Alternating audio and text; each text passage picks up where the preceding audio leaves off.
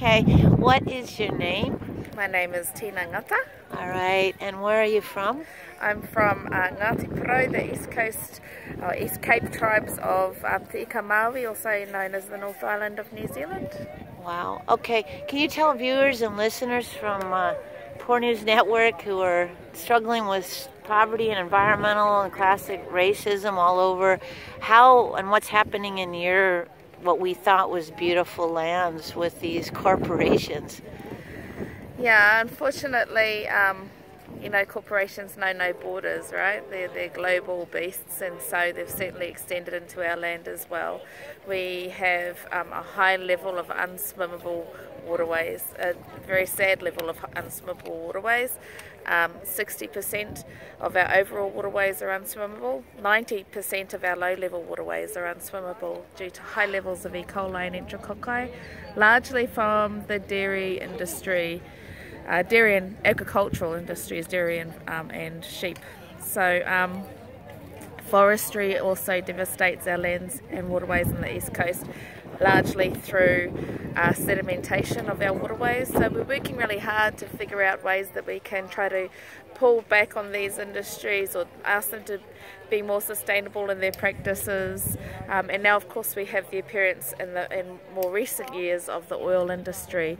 They've been on the East Coast for a long time, actually, for many, many years, but they're starting to creep over onto the East Coast now, so using seismic blasting and proposing oil exploration and extraction. So we're fighting a lot of beasts over in our little pocket. It used to be the pocket of paradise, but it's slowly getting squandered. Wow, and so I heard that you were doing something at the UN, you're resisting that as Indigenous women in general.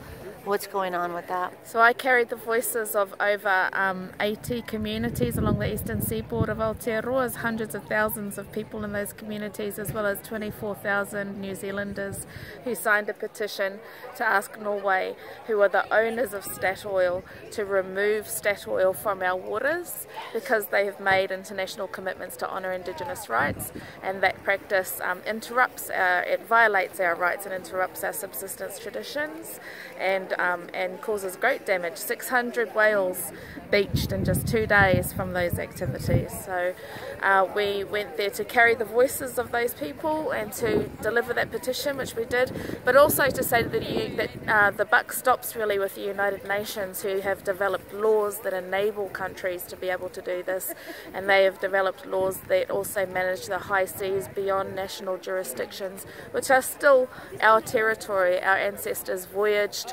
those waters and made families on those waters and fed and sung to and prayed to those waters, and those salt waters are in our blood, and we are those oceans.